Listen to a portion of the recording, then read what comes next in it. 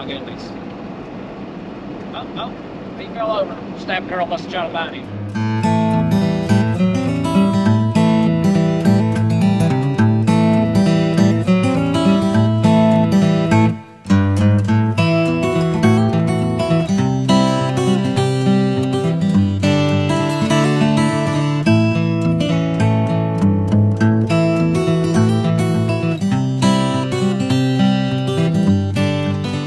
Welcome back to Bed 10, y'all. Gonna try to do a little more burn down. Weather trying to cooperate with us. But I know a lot of y'all here in Tennessee are like us, are a little bit behind on what you need to be doing because of the weather. And if it ain't the weather, it's waiting on parts.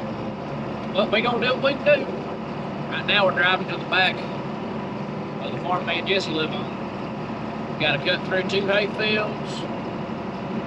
We got a small field very back up on the hill. We got a slightly smaller field right up on this hill to the right. Then we gotta come back and burn down the field that we drug logs through. Hopefully get that done, and then we'll go fill up again and run over to another farm. It's just a couple miles down the road from the house. Then burn it down. Then we'll have to see what time it is and what the weather's doing. And we may or may not move again. Gotta kind of get things planned out. And I am waiting on some tractor parts to show up.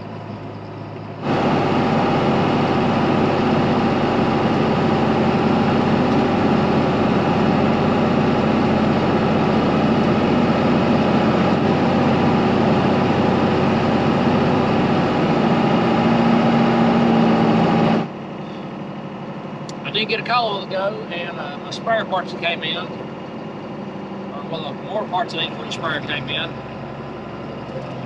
What I need is, so how this thing unfolds in the X-fold, it's got a cable that runs through that arm out to the wing. In that cable, it's got a couple of plastic rollers to keep the cable from touching the metal while they're shot. They've been ordered for a while. They finally came in. I'm gonna go get them tomorrow. Not worried with them today because we're gonna spray. I'll be the spray.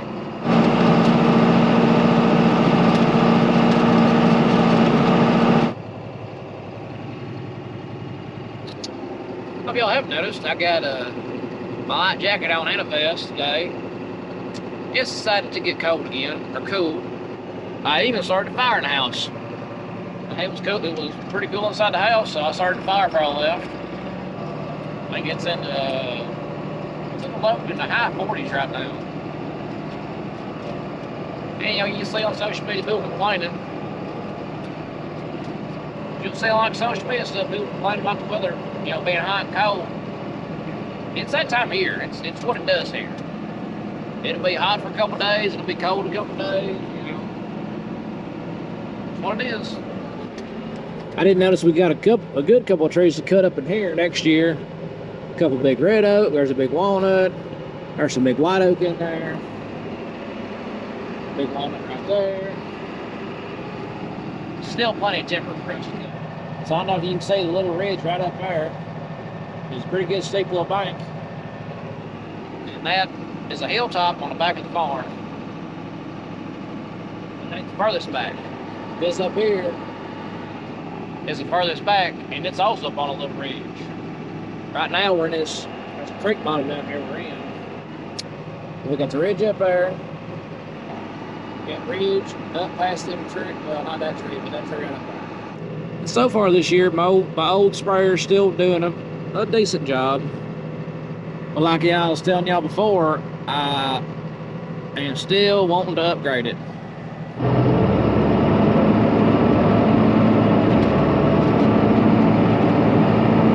So that's 2 fields down. Get her folded up, go through the trees over here. So there's where we did some of the logging right there. There's that. Get so don't eat these trees. Oop. Well, we run her off in the trees. Alright. There's a tree we cut.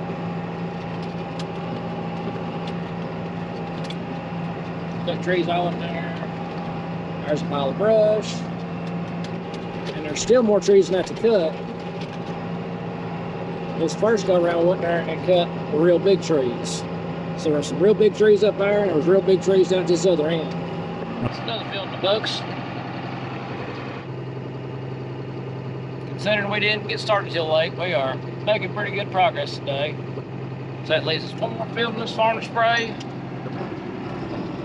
We'll fill back up and move down the road then. Got another tree in the field.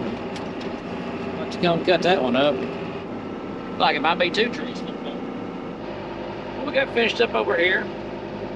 We're going to jump on the road and run over to the next farm and get going on it.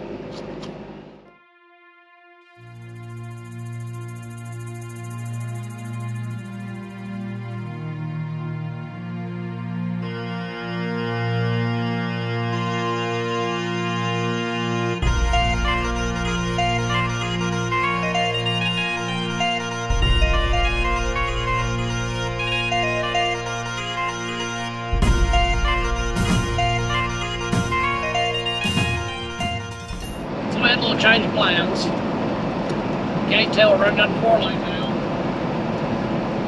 On that one farm we drove to, that landowner has honeybees now, and he was wanting time to shut his hives up. And I told him what no problem. That we'll come back. We'll go back up there first thing in the morning and spray. But we're gonna go. Just some of this furthest away stuff we have. Because right now is the right time to jump in the 4-lane while it's not busy. I mean, I know you can see the cars flipping past me and say it's busy, but it's not really busy. Plus, we got through the school zone before school let out. We're just gonna keep trucking on down the road.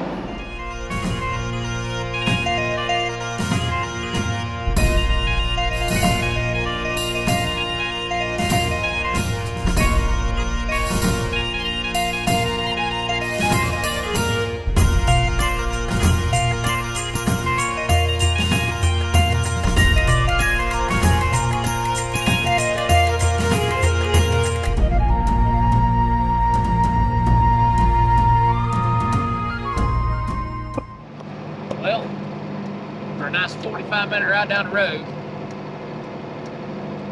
here's where we're supposed to be. Dang it, yeah. That's good. Didn't have nobody run us off the road. That's good.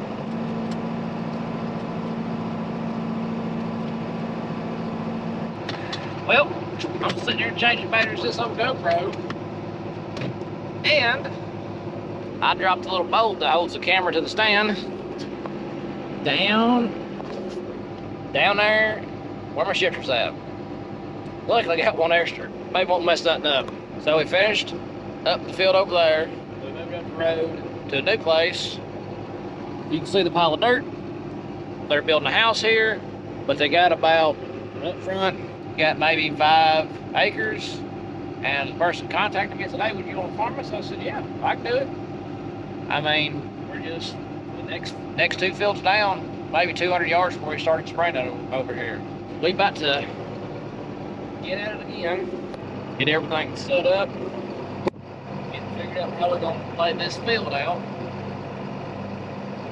go from there. The good news, my shooter still works.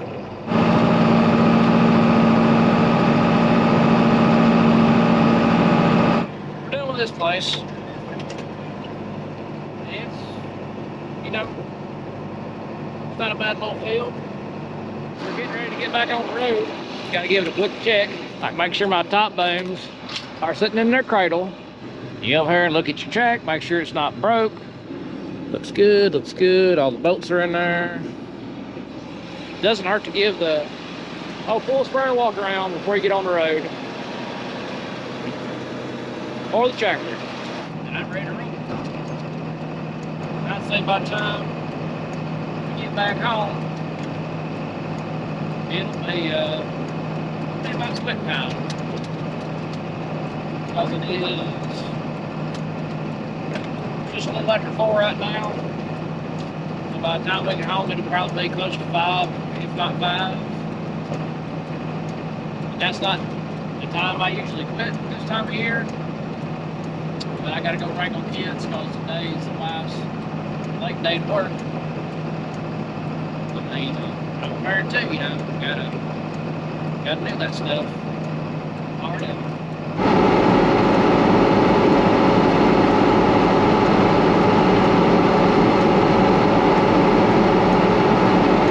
Alright, I just swerved real wide to miss a giant snapping turtle. He's probably the size of a hubcap. There's a car behind me, and they're getting out to help that snapping turtle out of the road. Hope they don't mind missing a few fingers. But they'll snap them off. Oh my goodness. Oh, he fell over. Snapping turtle must have tried to bite him.